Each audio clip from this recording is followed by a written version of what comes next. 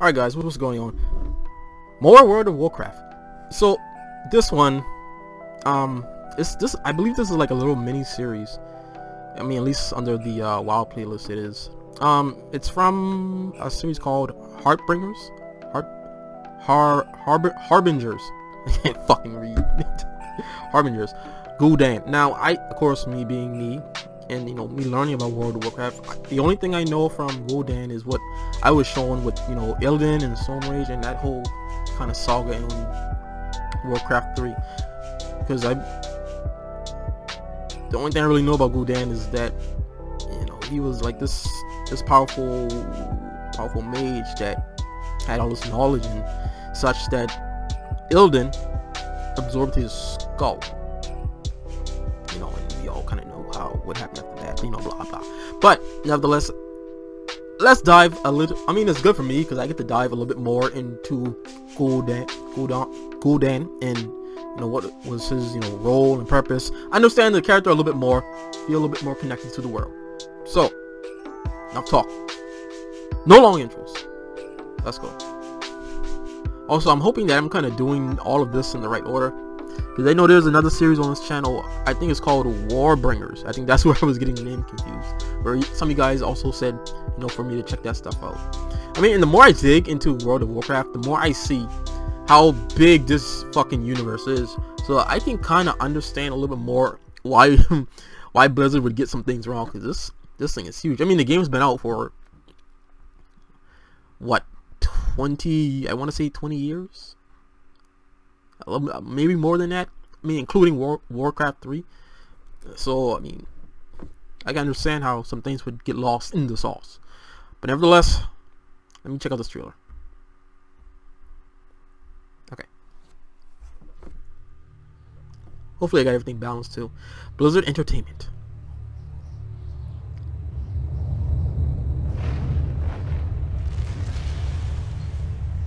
Ooh. Harbingers. Gul'dan. No one living has heard of the village of my birth.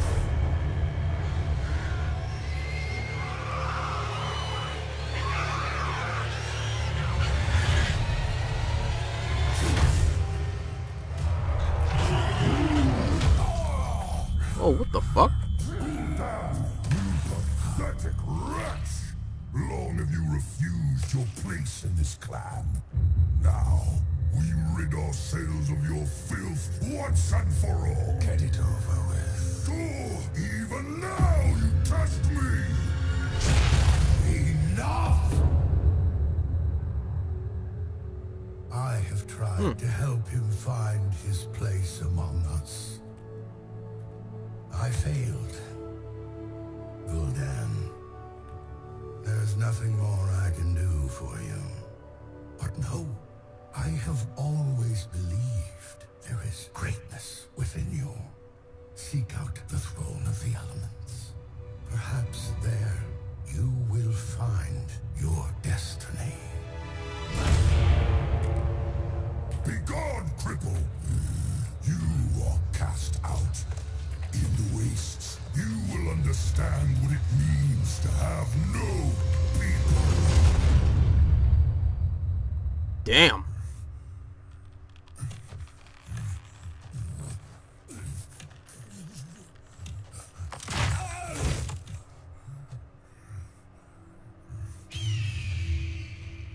From childhood, my deformity made me a target for mockery and dismissal.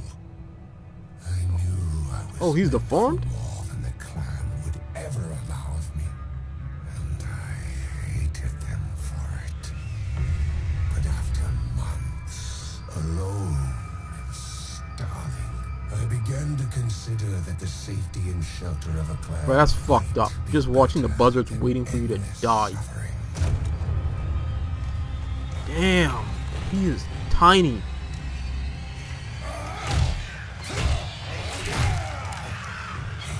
Yeah, fuck them birds. The bitterness that had sustained me all my life ate at me until nothing was left.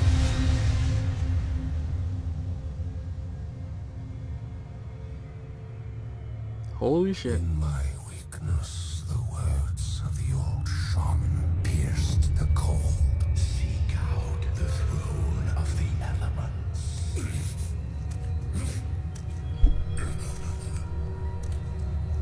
There, humbled and broken, I offered myself in the service of whatever would end my anguish.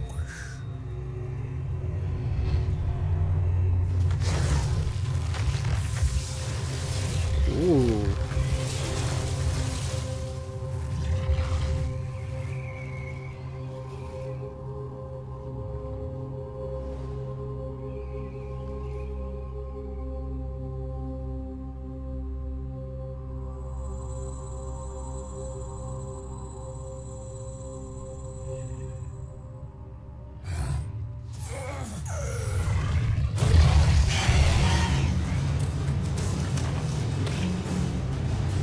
Fuck.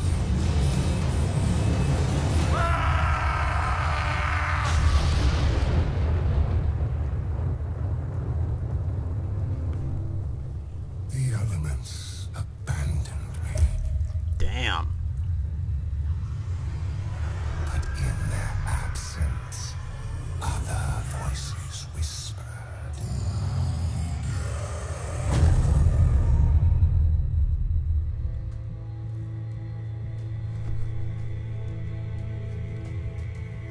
They had come to me to offer a gift. In return, I would become the harbinger of their fury. Gul'dan. How dare you return here? You may never rejoin your people. My people? I have no people!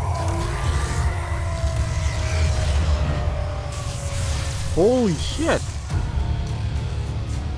I would never again grovel for a place in this world. Instead, I would forge a world that would grovel before me. Thank you. I found my destiny.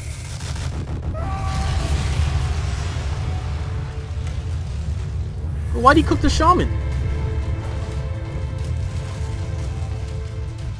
No one living has heard of the village of my birth.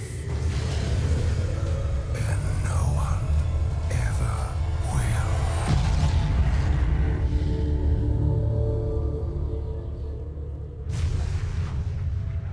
Kingdoms will burn. Bro, I thought that was the Legion. Holy shit. So that's how it happened.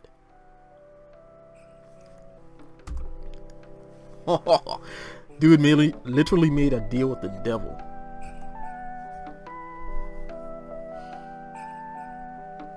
Bro, that was so, oh, that was so good. That was so good.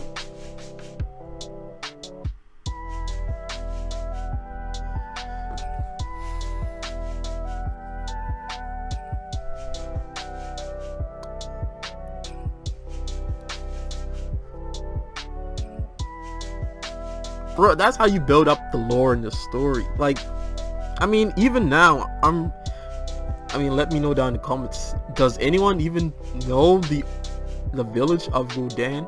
Like his, because it looked like the guy just straight up scorched the thing from the planet. Wow. So, because I'm thinking. So this means that Gul'dan has always been working for the Legion. But I mean, in Warcraft 3, I mean, of course we got like a little bit of story with them. But I mean, at least at the time of, you know, the Legion's uprising and him working with the Scourge, like he's long past dead. So I mean, how many years has this been since? I'm thinking about like the actual time difference from when that took place with Gul'dan until you know, everything with Warcraft 3. I don't believe they gave us a, at least at the time I'm doing this, I don't remember them giving us like a time of, you know, how far back, you know, these events happened. So that was good, man. That was good. If Blizzard buckled down and made all of this like a really long like Netflix series with like seasons upon seasons, like the fucking Harry Potter movies. I mean, I know those are movies, you know, can't really compare those to seasons, but if they really flesh out all of this, like they could really, you know, gain a lot of people. I mean, that's coming from, you know, a guy who, you know, who's like mostly a World of Warcraft, I mean, not a Final Fantasy player. Damn, I'm gonna have to check out the other ones. There's another one called Kadar. So far in Warcraft 3, I don't know of this character, so I don't know if I'm gonna be reacting to that, you know, once I get to that point where I kind of get some insight on him, or, you know, just gonna do like a blind reaction. But let me know what you guys think about this down in the comments below. That was incredible. That was just incredible. Like these short stories that that give so much depth and insight to a character, man. I love that. Take care. Bye bye.